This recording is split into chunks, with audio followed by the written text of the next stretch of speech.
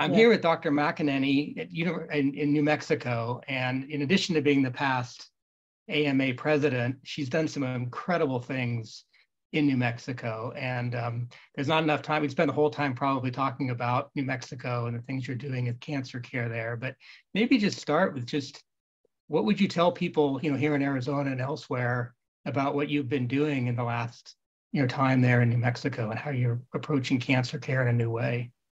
When you're busy being sick with cancer or any other severe illness, you do not have the energy to manage the system, to fight with insurance companies to get what you need, to schedule your appointments, to negotiate your way through all the morass of healthcare systems. So our theory that we built the practice around is all the patient should have to do is show up, and sometimes they need help doing that. And so we tried very hard, and that was the basis of Come Home, was to follow patients, manage their cancer with them, make sure that they call us if they have anything, get to the office, provide the services that they need, provide all the services we can possibly give them, including helping indigent patients pay their bills of non-medical expenses, and so they can focus on getting well. If you need to be seen today, we see you today. If you need to have us organize things for your care, we organize that. If you need a fight with your insurance company, we say, you go take a nap, we'll fight with your insurance company. Our theory is that patients need to focus on getting well and not on the harassments of our healthcare system. And so we found a group of like-minded practices, and we work together with them across the country to try to be able to deliver this level of care that just takes care of people, which is what people want when they're sick. What are you most excited about just in terms of new developments, that you're involved in looking ahead for New Mexico cancer care? Well, for New Mexico and for the country, the number of new drugs that have come out that offer hope and life and good quality life to patients makes this the most amazing time to be an oncologist. We can do so much for people that we could never do before. And the trick now is to figure out how to get it to everybody. That it's one thing to develop the drug, but we have to be able to get it to the patients who need it. And we have to be able to do it in a way that the country can afford to deliver it. And so we strongly believe that independent practices are the low-cost, high-quality alternative to large institutions that are bureaucracies that are hard to get care done in, that are often impersonal. We think that the independent practice needs to be preserved, and it needs to thrive, and it needs to be expanded so that people can get their health care locally and know that they're getting the best. We think that rather than aggregating practices into large vertically integrated systems, we need to democratize the information. We need to have a way to get the information to the doctor at the time when they need it so they can deliver that patient the best care, the same drugs that they would be getting if they went to one of the top tier research institutions. We need to participate in that research so the research reflects the patients we actually take care of.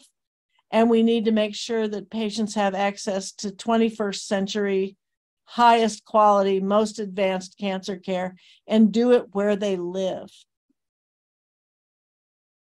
As I think about this Inflationary Reduction Act, and I've been very maybe myopically focused specifically as I'm a cancer drug developer and currently developing a small molecule, and so I've been very focused on the impact just in small molecules. But if you think about IRA, how does that help or hinder the independent practice and the things you're trying to drive there to improve care?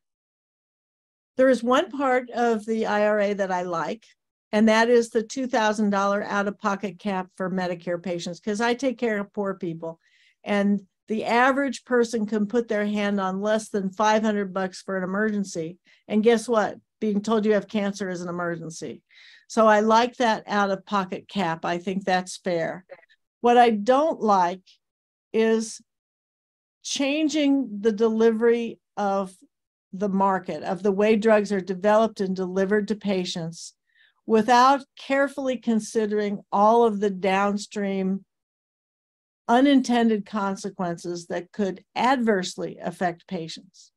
I'm very concerned about that. And our group, the National Cancer Care Alliance, is going to collect some actual data on this, because doctors are all scientists as well, maybe not drug developer level of science, but we try.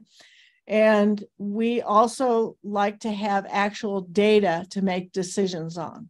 So what we are going to do is we are going to look into each of our individual practices, and we are going to see which drugs are likely to be on that list, and whether or not our current delivery system would allow us to continue to be able to buy those drugs from manufacturers and our distributors, and be able to deliver those drugs to patients and stay in business at the same time.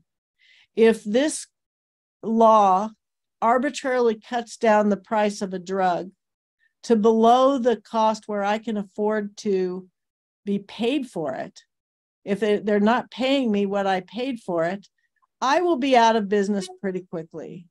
And if the physician practices go out of business, first of all, hospitals may survive a little longer, because the average chemotherapy bill in a hospital is 160% of what it is in a physician fee schedule practice.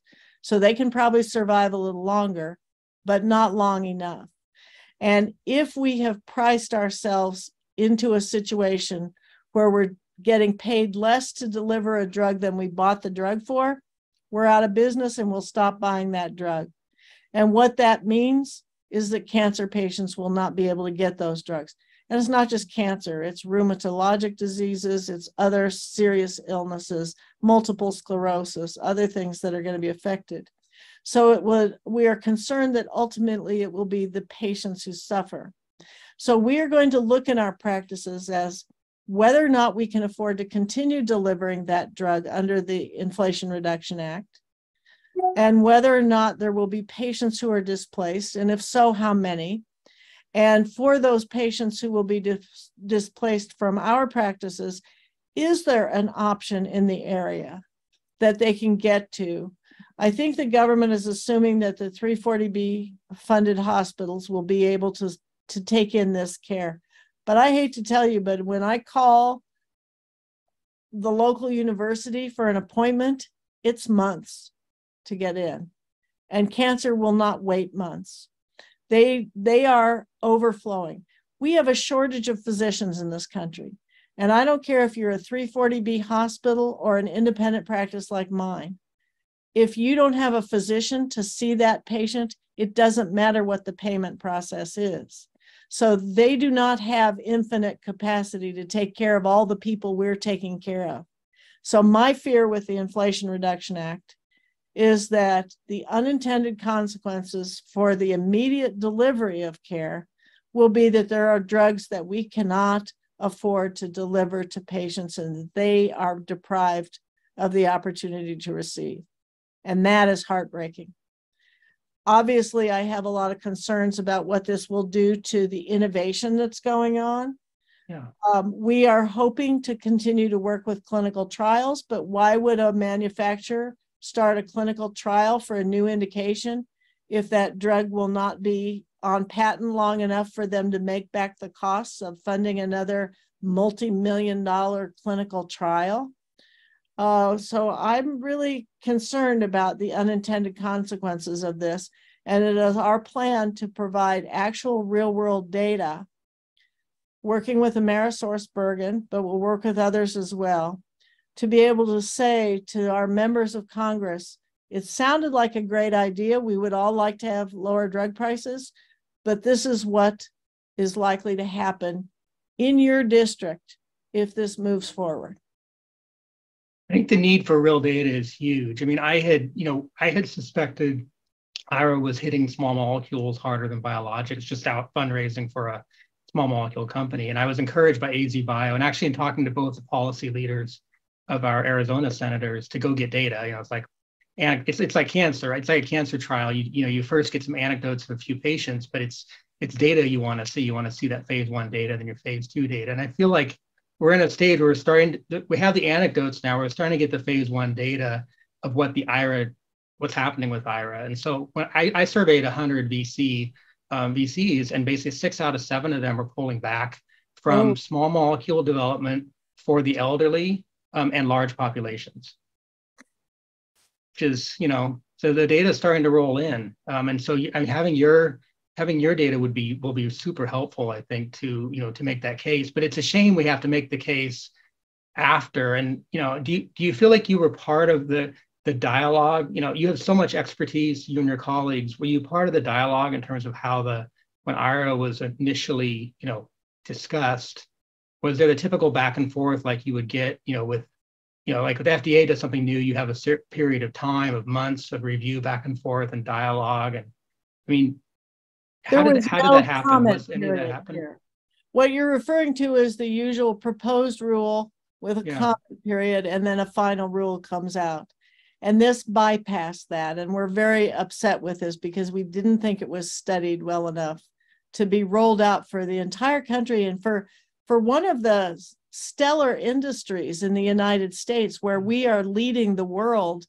This is, I worry that we're handing it to the Chinese or others if we devastate our own industry here. But the biotechnology industry of the United States has been one of the shining stars in what we do, and I'm worried about that. But no, there was no comment period. We've had several of these occur. There was what we called the Part B experiment back in 2016, where they decided that they would change how physician practices are paid for these drugs. They're very worried that we select drugs based on the margin. We do live on that margin, but I hate to tell you, it isn't on Medicare. It's on the commercial drugs, because if I can break even on a Medicare patient, that's a good day for me in managing the business. And part of that is because the cost of infusing a drug in the office with all the regulatory requirements and OSHA and USP 800 and all the other regulatory things we have to do has far exceeded the Medicare payment. So what Medicare thinks is my profit on a drug actually goes to backfill the shortfall in the cost of delivering that drug to a patient. And if we break even, we're doing pretty well then. So we will start, and we're already working on calculating how much it costs for us to deliver a drug, an intravenous drug or an injectable drug to a patient. So we're very interested in the small molecule market, particularly orals, because that's a great market. The problem with orals is we do all the work. We prescribe them. We educate the patient about them. We argue with the insurance companies for prior authorization. And then the large pharmacy benefit managers reach in and insist on doing the fill for that drug, play all of their unethical games with upping the price so they can get a rebate on the back end. And we do the work and they make a lot of money and patients pay more for it. That's not a sustainable system. So we have our concerns about the orals as well. And there will be some orals on this. This is Part B and Part D for this Inflation Reduction Act. And I personally think that they missed the boat on looking at what is the easy way to lower drug costs. And that is to get rid of the middlemen in the market who add no value, but are making huge amounts of profits. And here in New Mexico, our governor, Michelle Lujan Grisham, appointed me to chair a drug price task force. And so we wrote a long report back to her and passed the first part of our bill in the last legislative session, and we'll be going back to work on the rest of the bill to do significant reform of the pharmacy benefit manager industry, so that if, for example, if they can negotiate a rebate, that rebate ought to go to the patient who's paying the bill at the pharmacy counter. And if the rebate is more than the patient's copay or coinsurance, it ought to go to the employer who's funding the premium that is being paid to the insurance company, among other things. We have a long list of things we're going to put into that bill.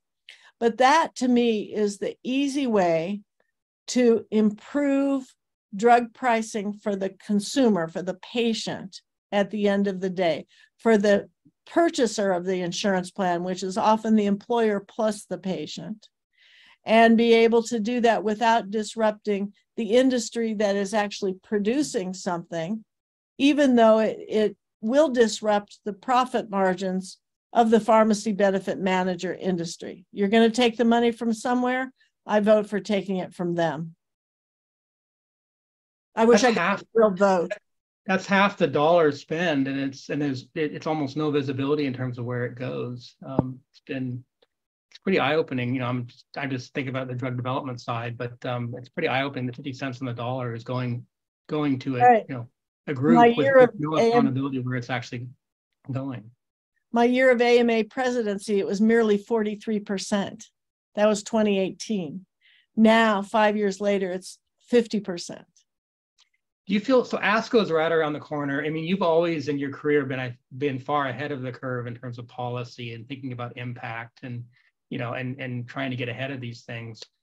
What's going to, you know, are people talking about this at ASCO? How plugged in is the average oncologist to this? Are they aware of it? And, you know, what's the typical oncologist thinking about these impacts from IRA? Unfortunately, I think the typical oncologist isn't even thinking about it. The typical oncologist is thinking about, what do I do with Mrs. Smith and then Mr. Jones and then Mr. Yazzie after that, and how do I get through the day, and how do I get my charts done, and how, you know, and now they're worried about the shortage of drugs that are out there. It's like, I can't give cisplatin, so what am I going to do? So they have their hands full just trying to take care of the patient in front of them. And I know that the folks at CMS and probably the folks at the major insurance companies are astounded to think that the average oncologist doesn't have a clue how much any of these drugs cost. They're not sitting there going, I'm going to pick drug X over drug Y because I make more money on drug X. They don't have a clue whether they make money or lose money or come out even on a given drug. They just, it's entirely what's better for the patient, you know, what data supports that decision. And when I tell people this is what that drug costs, I see jaws drop, you know, because they truly don't know. And it isn't their focus, you know. So the whole theory of we're doing this just to pack our pockets is just so far from reality that it just makes my head spin. Yeah. But ASCO gets it. ASCO understands. Good. We're working with the AMA to make sure that the AMA understands that this is going to be a problem. And previously, when it's been a problem, the AMA has been willing to take the data, and including when we had the Part B experiment where they were going to just chop the reimbursement for physician practices. We did a similar survey through the National Cancer Care Alliance, provided that data to the American Medical Association, who were able to go and show it to the powers that be at CMS, who said, you know, this is not our intention to dismantle the ecosystem of taking care of patients. And I think that was part of the reason that backed down. So we're hoping that we will be able to, by providing real world data from real practices, talking about real people who will be affected by not being able to get these drugs, and looking at the number of patients who will be affected, that we will be able to successfully get Congress to maybe make some modifications in that. I hope they keep the $2,000 out-of-pocket cap. You know, seniors living on a fixed income are making the decision of, am I going to, you know, live on the street and take this medicine, or am I going to die earlier because I can't get a medicine that could buy me several more good quality years? In the richest country on earth, I think it is unconscionable that we put people in that situation. So I hope they keep that part of it. I just think they would need to rethink how we're going to go about accurately pricing drugs so that they can be affordable for the patients, yet still have sufficient profit for the people who are investing in developing them, because we all believe in capitalism. We know that people need to make a return on their investment. It doesn't have to be greedy, but it does have to be positive. The last question is there any rationale why you would punish the small molecules more than the biologics? Does that make any rational sense in terms of how this was, thrown together? Well, you have me guessing as to the reasoning of the government here, which is always a dangerous thing. I think they just figured that it's harder to make the biologics than it is, and they're still struggling with what is a biosimilar. Is it like a generic, or is it similar but not identical? Is it biologically identical? Should it be able to be substituted? They're confused by the biologics, and interestingly, I was talking to a person who leads one of the hemophilia associations, and he assured me that those biologics are not just interchangeable drugs. If you're used to one, you have reactions when somebody arbitrarily gives you a new type of it. So they are not, it's like having biosimilar wine, right? They are not all the same. So I think it was just they thought the small molecule market would be simpler because they don't understand the biosimilar market at all. And it was interesting in my survey. I asked 100 of these VCs and other biotech CEOs, is small molecule drug development considered less risky or more risky? And it was pretty much exactly the same. It's not easier, it's not harder. They're both hard. All of them are about 1 in 10 shots. Once you get in the clinic, if you make it to the clinic, 1 in 10 shots of having a drug. So the risk profile is kind of the same. So right. And I think frankly that, and I've said this to multiple manufacturers, I think pharma needs to do a better job of demonstrating where their money goes, how many drugs they spend doing research on that go nowhere, that they get zero return, how much money they spend. There's always the direct to consumer advertising issue, because that's what people see. They see what's on television. So they think, well, if they're spending all that, we could just cut them and make them stop doing that, which actually would make my life easier. So I would love that. Sure. But though I have never had anyone come up to me and go, gee, I want lung cancer so I can have that great drug I saw on television. The ads aren't that good.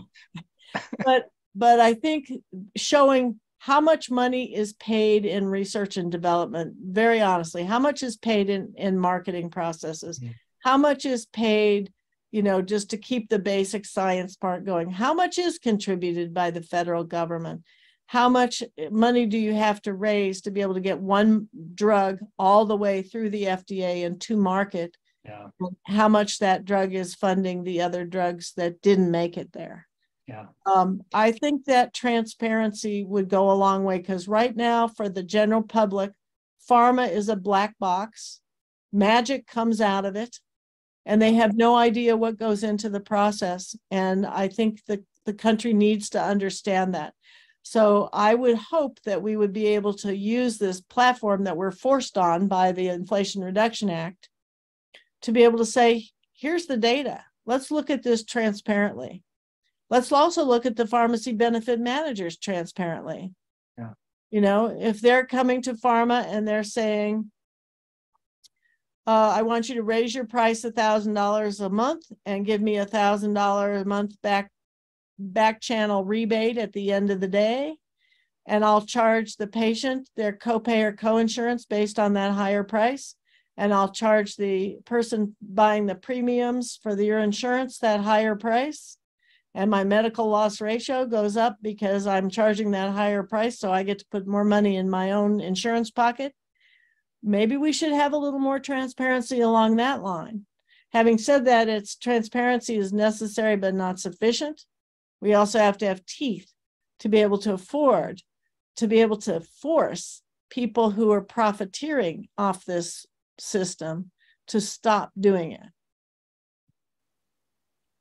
I really appreciate your comment, and maybe I'll wrap up with this, is that, having the average American understand what drug development is and what it takes and what the failures are and how we spend our money. And, if all of it is done in Boston and in San Francisco and in San Diego, I mean, there's no wonder that Arizona, New Mexico wonders, well, what's happening out there? And it's another reason why I'm so passionate about biotech in Arizona, in New Mexico, about the kind of things you're doing with the National Cancer Care Alliance, with clinical trials, these independent practices, starting out of New Mexico.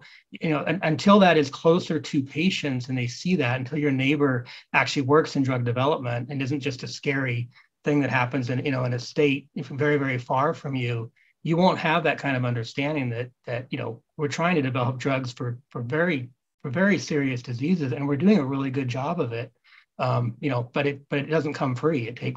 It's very expensive to do, and it's very long, and there's a lot of failures. So it makes me a big passionate believer in what you're doing in New Mexico, and also what we're doing here in Arizona, to really bring biotech closer, to our constituents, to these people that need to not have this be an institution and an industry that they're not familiar with.